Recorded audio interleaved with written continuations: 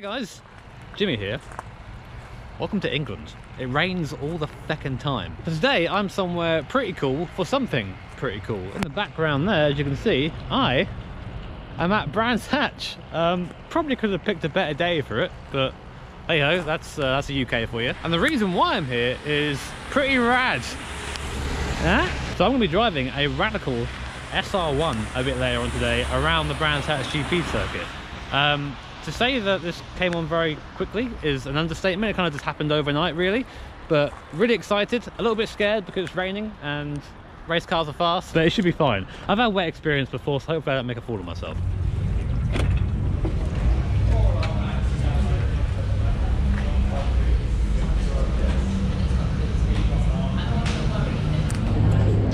So I'm joined by mechanic Tom, mechanic Tom and driver Tom. Tom tells a bit about the car, the SR1. Tell us a bit about what I'm going to be driving today. Right then, so this is the SR1, which is a 182 horsepower little wet, really. Doesn't weigh a lot, it's about 580 kilos of fuel and driver, which is capable of about 140 mile an hour. And you could do that pretty much everywhere. Well, I'm looking forward to getting out in it, hopefully no spills. So yeah, it is snowing now. This is snow coming down. Why? This is ludicrous. This is actually ridiculous. And don't worry, the irony is not lost on me of potentially driving this Radical in the snow. It sounds like one of my videos, like how fast could I drive in the snow? Let's find out, I guess.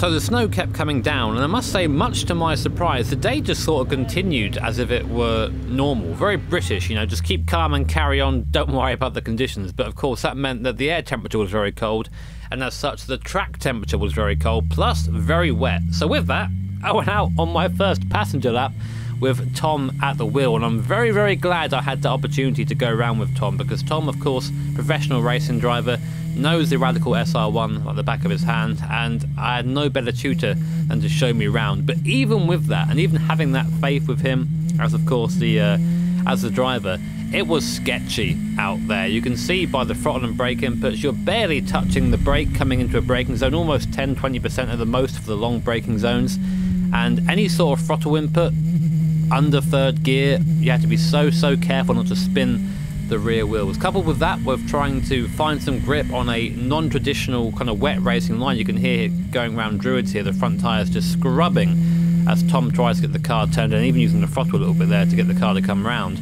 It really made, it was a lot to take in for me as a passenger, and it kind of got me a little bit scared, I must say, because I have driven in the wet before, but nothing anywhere near this powerful or this light. And you can see it here coming around clearways. Look just at the pit entry there, that river of water just running across the circuit. If you touch that on full throttle, you're going to go hard into that inside wall because of how the track is banked. So I was trying to keep all that in my head still, whilst trying to also keep my head down on the straight. Something you don't know, there's no windscreen on the passenger side of the Radical, so the wind lifts up your helmet, so you have to try and hold it down on the straight. But after a couple of laps, Tom came back into the pit lane, and it was time for me to have a go. And yeah, I was a little bit scared. Okay, so it's coming up to my slot now to drive this thing. I've got to say, I'm pretty nervous, mainly because it's wet. I don't want to like spin or anything like that. It's drying up a bit now because it's stopped raining, it stopped snowing as well. But no, I've been told it's a very sensitive car, especially in these conditions, and the throttle as well. It's super responsive because it's just a really highly strung NA engine. So yeah, I'm a bit nervous. I want to go out and push it because I don't get these chances very often, but at the same time I want to not be super stressed about driving. So I'm going to go and try and go somewhere in between, try a bit of fun with it, but also keep it between all those lines. That was a rotary Mazda, by the way.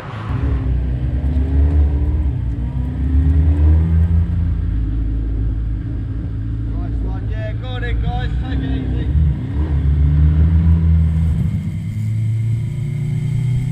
So I rolled out the pit lane for my first time driving A Radical at Brands Hatch. And I must say, a mistake they make is telling you how much the car is worth before you go out, because I had that in the back of my mind the entire way around the circuit. That, of course, coupled with the fact that I had 200 odd horsepower behind me, a car that weighed just under 600 kilograms, and an experienced racing driver next to me kind of pointing out all my mistakes, and there were a few of them. It was quite stressful, but also really enjoyable. When you did manage to get some traction, you really felt the kick of the car, and it was so responsive, especially got into the high RPM. You're at 7,000 RPM, you think, oh, I need to shift now, but you still got another 2,000 RPM to go.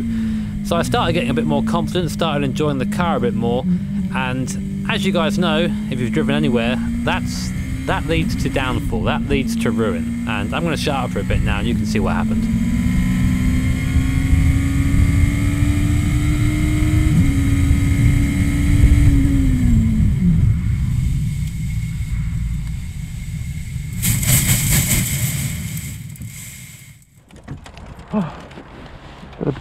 Got to build up. Got to build up. You went a bit past me on the braking zone on your third over the lap. Hit the brake on that. It was coming along nicely, to be fair, but that's the thing. There's a rise there, and it's such a sort of loose car on the back. But it was going well. Oh man, that's that works pretty well, huh? That worked really well. I was waiting to feel that. I was thinking, oh god, that's a lot of money. I crossed my arms up ready for an impact. Oh my word. Okay, attention Pete, that any yellow group to the start line session started. That's any yellow group. Thank you. You've been a bit of rallycross by the looks of it. Wrong sport. So Tom, what do you reckon, mate? Just muddy. It's all it is. It's fine. It still works. Still works. No damage. Yeah, that's quite embarrassing. So what happened is I got a bit too overconfident, I think. We went over the crest, and just as I braked, the car did that, and the rears locked for a second, and then we were just passengers. So definitely something that is, yeah, I don't know. I went in being really quite confident because of the stuff of the BMW, but this is completely different. I'm lucky that I have the opportunity to learn these things, but also at the same time came very close to, you know, having a big crash. So I don't know, it's a weird feeling right now. But yeah, I've had my little kind of sulk in the corner, and I was, to be honest, as you can imagine, I'm a bit shaken after that. Like, it's my first big one, you know, my first time going off and thinking, am I going to have a big hit here? Am I going to be alright here? But I think the best thing to do now is just get back on the horse as quick as I can. They've offered me, I mean, I came into the pits, and even before I got out of the car, I was offered to go out again later on once it had been cleaned up, which is absolutely mad. So the guys here have been really kind to me. I think a bit too kind given the circumstances, but we'll go out there later on, and hopefully the track will be a bit drier and I can just redeem myself somewhat. The sun's come out now, finally. This is so typical UK. You have snow, rain, sleet, everything in the space of a couple of hours. It's mad, but yeah, the drivers are basically just doing kind of like a grid shot now, and then the track opens back up again and I get to go out for the last session. Hopefully this time I won't give the guys something to clean afterwards. And just like that, it was my turn to go back out on circuit in a now clean Radical SR1. I had a long chat with Tom during the break just to really try and understand what I did wrong and what I could do better in this session. Now, luckily for me, this session was a bit different from the previous one, because this one was pretty much entirely dry, bar clearways. Clearways still had a bit of standing water, so I still had to be careful through there, but otherwise the track was a lot quicker than it was before. Now I will say now, before I get into any of this post-commentary, that the second camera, the camera you saw in the first run, the one with all the telemetry on, that failed, unfortunately. Apparently, I'm told it's because of a wire came loose during some sort of incident that I can't possibly think of what that would be. But essentially what happened is, as soon as I left the pit lane, the camera just turned off. So we have to rely with this one GoPro camera, I'm afraid.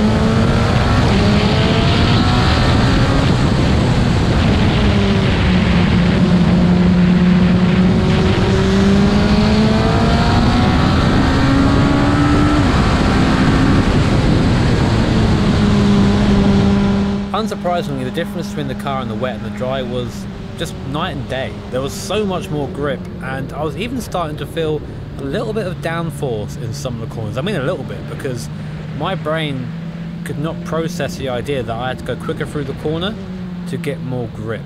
I know that sounds silly, given that I've driven about 1 billion LMP cars in sims and Formula cars and all that, but it's not the same thing when you're sitting there and you're the one driving, especially after my first off at Paddock Hill. All the nervousness that I felt from the car before, all the twitching, all that just completely disappeared, and what I was met with instead was a car that was just completely planted. I wish I had more time to drive the car, because I was just starting to get confident going through corners, sorry, you know, 1 gear higher, taking the speed through the corner. Paddock Hill pretty much stayed as a bit of a nervous zone for me, given that I had the incident earlier in the day, but I'm fairly confident I could have gone through there in 4th gear and carried a lot of speed had I had the balls. But just like all great things to do with racing, as soon as you're getting into it, my time was up and I had to come back into the pit lane. So Tom, second time out. This time a bit better than the first time. What are you thinking this time? Yeah, spot on. I mean, thankfully for yourself, the conditions completely dried out, bar maybe one corner. Just gave you a chance to have a proper feel for the car, and quite quickly after sitting with you for a few laps, I realised that I'm just ballast and unnecessary weight, and you'd get a better feel for the car if you went out on your own. So I think you probably agreed that you felt that the car's got good feedback to the point where you could progress the pace up really quite quickly. You picked it up really quite quickly, hence why I was happy enough to jump out of the car after just, I don't know, 10 minutes or whatever. Oh, there you go. So spot on, yeah. Well, thank you, Tom, Yeah, for your patience. And sorry for getting you muddy earlier. That's all right, we'll do it. So much more positive this time. Didn't spin, which is which is always a good step forward. Track was a lot drier, so there was a lot more grip. And even on, we weren't on slick tyres, we're still on sort of the wet kind of intermediate compound tyre. The grip was like something I've never felt before, and I wasn't used to it. You saw how cautious I was still being at Paddock Hill. I was still a bit scared, frankly, but I think with a bit more time in the car that will go away. But I really hope that today isn't my last time in it. But I wouldn't be surprised if it is, given the performance earlier on. But that was a ton of fun, it really was. So I'm actually going to voice over this bit of video, because Pineapple Hair version of me didn't realise how windy it was, and you can barely hear what I'm saying. But yeah, that was my day at Brands Hatch, and what can I say apart from it was amazing? Those things tend to be amazing. I always go home with a big old smile on my face.